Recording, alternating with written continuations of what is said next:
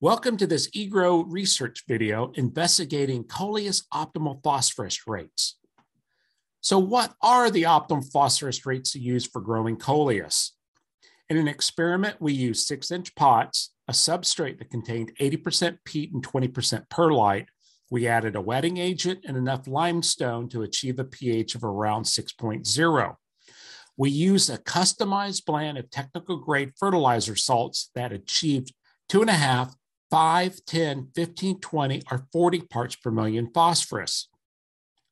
We used 2 cultivars, Salsa Verde and Wall Street.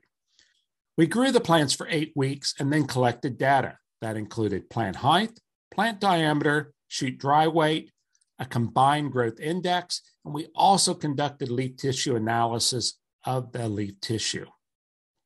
So what did we find?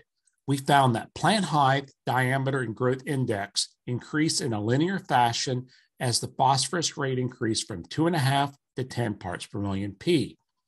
We also found that growth plateaued from 15 to 40 parts per million P. So there was no additional growth benefit of increasing the rate above 15 parts per million P. Here is Wall Street. You can see that the plants with 2.5 parts per million are smaller, and then the plant growth increased. That increase again happened up to about 15 parts per million for Wall Street. So with the analysis of the data for Wall Street, using up to 15 parts per million P increased growth. It was slightly lower for Salsa Verde, and that was about 14 parts per million P.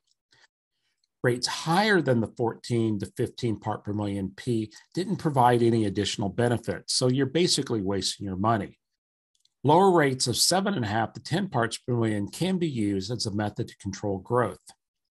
We would like to thank the project supporters that include the plant breeders who gave us cuttings and also inputs from various suppliers.